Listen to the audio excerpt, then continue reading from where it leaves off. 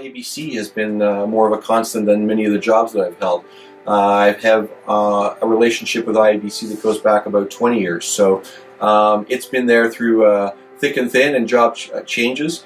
But early in my career, IABC certainly played a very pivotal role in terms of me understanding more about what the communications industry was and what it could be.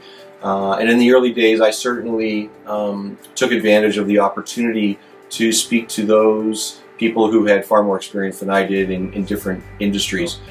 What I found about IABC is that it's always been a place for me to go and test what I know, test what I'm working on, to find out and learn more about best practice and developing trends within the industry.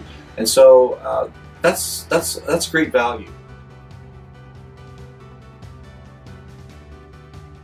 I feel that communications as a profession is very important, and I think it's maybe no more important.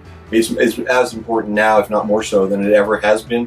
The challenges that we're faced with in terms of representing the organizations that we work for continue to increase as audiences get more diffuse, as our need to be accountable in more of a dialogue rather than a one-way communication stream or channel continue to increase.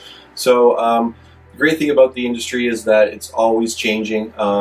You've got to work a little bit extra hard to make sure that you're keeping up with what's going on, but the rewards are certainly immense, and I really can't think of a stream of work that I would have preferred to have gotten into. So congratulations to IABC London locally for their 40th anniversary, and here's to all of us continuing to contribute to the industry as communicators moving forward.